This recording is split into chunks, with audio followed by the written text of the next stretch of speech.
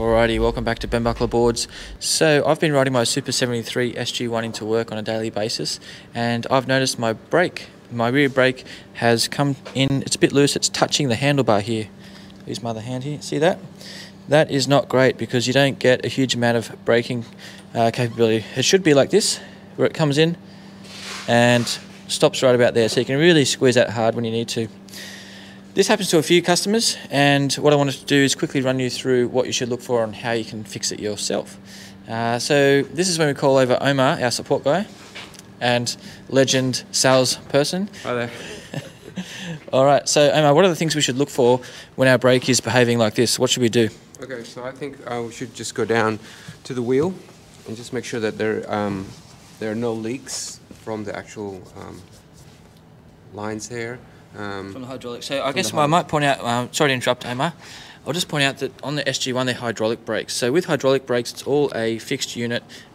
There's hydraulic fluid in here in a reservoir, and it's all sealed tight. So what Omar is saying is look for any leakage that may be causing the brakes to sag.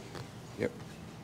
Yeah, so just go down to the disc, just make sure it's all dry and there's no oil there, and then work your way up. Just make sure there is no oil leaks all the way through, and then come up to the actual reservoir and just make sure also the connections solid. are all solid and no oil. So that all looks good and safe then? Yep. Everything looks all right. Now the other thing that you might we'll check a bit later would be the actual pads. So we'll probably change those pads just to make sure. And then the last bit is the grommet screw here. So the grommet screw is sticking out a little bit more than usual. It should be flush, and it isn't at the moment, hence why this is, I think, pulling back compared to this side, where it's quite flush and it stops. So what we'll do is we'll just get a 2.5mm Allen key and then wind that back. Alright, so Omar's going to show us how to do that. So essentially it's three things to look for. One is fluid leakage, second of all is brake pads, but what Omar's identified here is the Allen key right there. So we're going to fix that. So we just get a small Allen key, stick it in there. If I can see. Can't. Right, hold on a second. It's a bit big. Too big. One second. Choosing the right tool is also important. Let me rephrase that. 2mm Allen key. So stick it in there and just wind that back. Alright, so that's now flush with the handle, and it should stop the brake going all the way back. You could screw this all the way in further if you'd like, which makes the brake even harder, but it'll be far away, it'll be further away from your hands. So at the end of the day, it's really what you prefer. Yeah, so if you were to push that grommet screw in further, the brake lever would come out further. Correct. And that might be nice if you got massive hands, big banana hands. Yeah. But for me, this feels about right. Ideally, you want the brake lever out at a similar place to the other one on the other side. Correct. So that your hands are comfortable. And then that should be good. So that feels good. And what we might do for this video is show you how to change the brake pads. It's unlikely we need to do it in this instance because we've fixed the brakes there, and I'm also not hearing any metallic scraping noise, and I'm still able to stop effectively with the rear brakes. But we'll just do it for this video and show you how to change the brake pads. Alrighty, so these are what brake pads look like.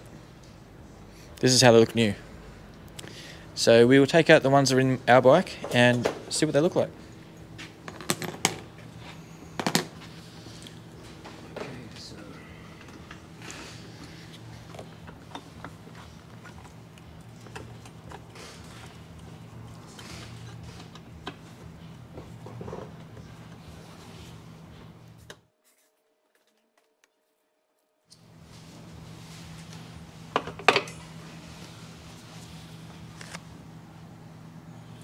Yeah, as you can see that the bottom there is a bit thinner than up here.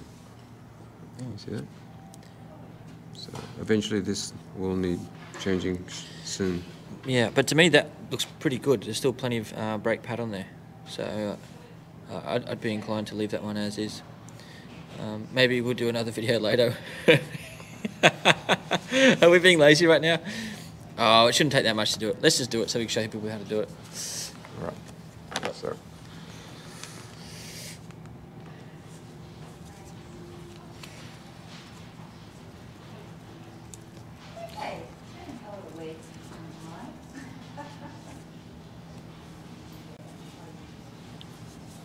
The little trick is before you pull the pads out, before you take it out, just make sure that you push the pistons back, so when you put in the new one, it will be easier. And at this point, don't squeeze the brake lever, otherwise the pistons will come out and be a problem to get back in. Okay, so that's our old ones, which you could probably still do a few 100 kilometers on them. Yeah, so they're good. We'll probably even put those back in, but for the sake of showing you how to swap brake pads, we'll just swap out. And when you are putting new brake pads in, it's useful to put in this new wishbone thing, the spring. I don't know, there's probably a better technical term for it. Do you know what that is, Omar? It's like a little bracket, I guess. Okay. Alright, so line it up like that, both sides, squeeze it, grab the brakes, slip it in,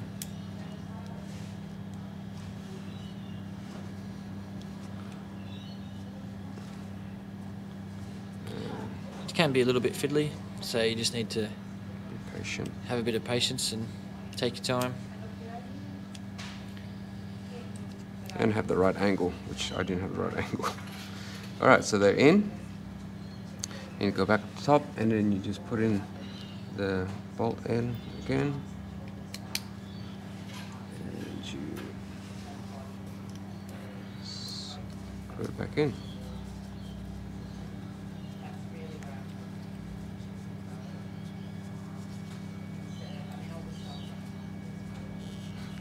Make sure it's tight. There we go. So that's back in, and then we'll just squeeze it back in here.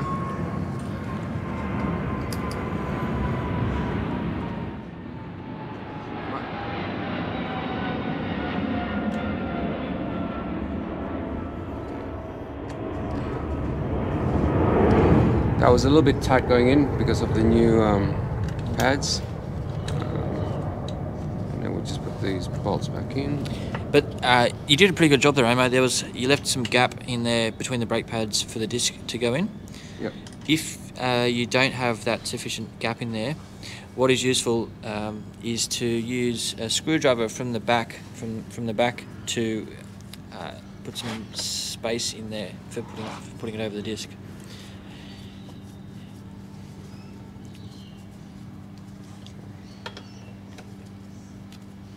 This time, before you tighten everything, I would grab the brakes. Lift the rear wheel up a bit. Oh yes. Just I just want to grab the brakes. Oh yeah. Grab the brakes. So it squeezes. So the brakes squeeze onto the disc at that point, and then it's telling Omar where it's comfortable to screw in. Yeah, it should be centered when you do that. Okay.